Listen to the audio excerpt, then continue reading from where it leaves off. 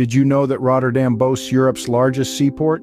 Yes, you heard it right. This bustling maritime hub in the Netherlands is a vital cog in the global machinery of trade and commerce. Its size is staggering, covering a sprawling expanse that stretches over 42 kilometers. But it's not just the size that's impressive. Every year, countless ships dock at its berths, their holds brimming with goods from around the world. Millions of tons of cargo pass through Rotterdam, making its way to destinations far and wide. From electronics and clothing to food and machinery, if you can name it, chances are it's passed through this port.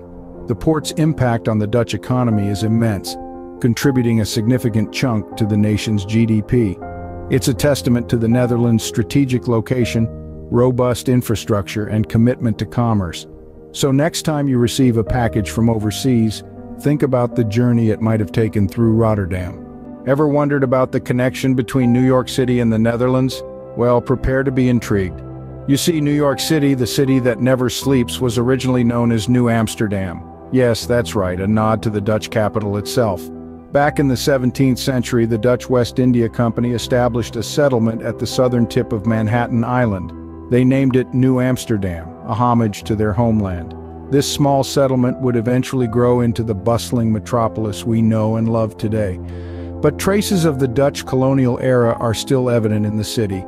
Pay attention to the architecture, and you'll notice Dutch influences. And if you've ever wondered why some of the street names sound a bit, well, Dutch, that's because they are. Streets like Stuyvesant Street, Brickell Bridge, and even Wall Street have Dutch origins. So, the Big Apple owes some of its charm to the small yet influential Netherlands. Imagine a cafe that can host 3,700 people. Too big to be true?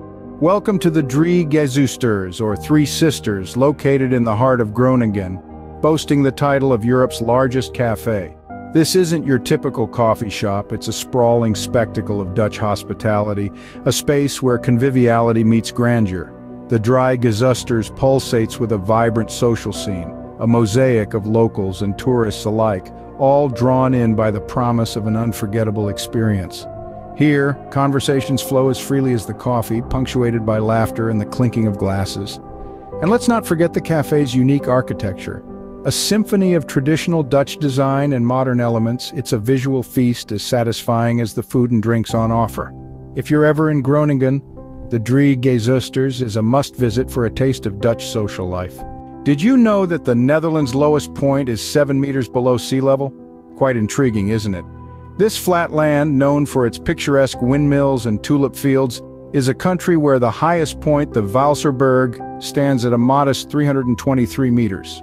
But the true marvel lies in its lowest point, located in the Zuidplaspolder, a staggering 7 meters below sea level. You might wonder, how does a country thrive under such conditions? Well, the Dutch have mastered the art of water management with their intricate system of dikes, canals, and pumps. This ingenious system keeps the waters at bay, turning a potential threat into a manageable resource. The Dutch have not just adapted to their unique landscape, but have expertly engineered it to their advantage. It's a testament to their resilience and innovation. In the Netherlands, water isn't just a fact of life, it's a way of life. When you think of the Netherlands, do tulips come to mind? If not, they certainly should, as this charming nation holds the title of the world's largest tulip producer and exporter. This vibrant flower is more than just a pretty face. It's a significant part of Dutch history, culture, and economy. The story of tulips in the Netherlands dates back to the 16th century, when they first arrived from the Ottoman Empire. Today, this nation's love affair with tulips is as strong as ever. Every year, from late March to mid-May, the Dutch countryside transforms into a colorful tapestry of blooming tulips, drawing visitors from all corners of the globe.